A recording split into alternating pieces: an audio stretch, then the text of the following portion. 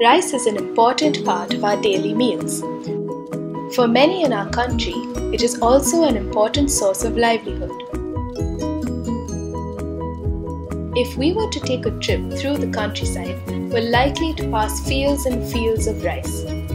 But imagine if these fields fell ill. Sheath blight and blast are some of the most commonly occurring rice diseases, which affect the yield of this crop. In Meghalaya's East Khasi Hills, rice diseases are a growing problem. So how do we solve this problem?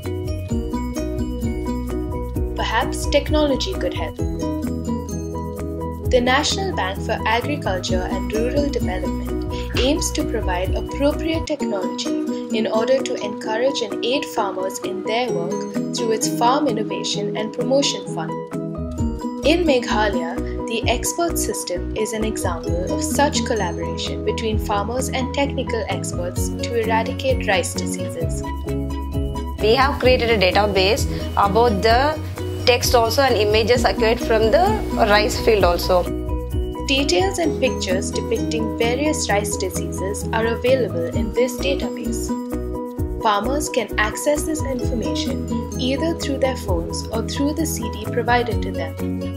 They can identify which disease is affecting their crop and also choose which remedial measure is the most suitable and affordable. In cases when farmers cannot identify the disease, they can take a picture and send it to a plant pathologist for consultation. I will see the photographs, what type of symptoms I am receiving. So first I will try to tell the remedial measures and about the diseases by seeing the photograph only. It may be necessary to go for direct observation instead of photography. In that case, I will request the farmer to send the live specimens. If necessary, I may visit the field also. NABARD's Farm Innovation and Promotion Fund makes the lives of farmers easier through technological innovation in the field and for the field.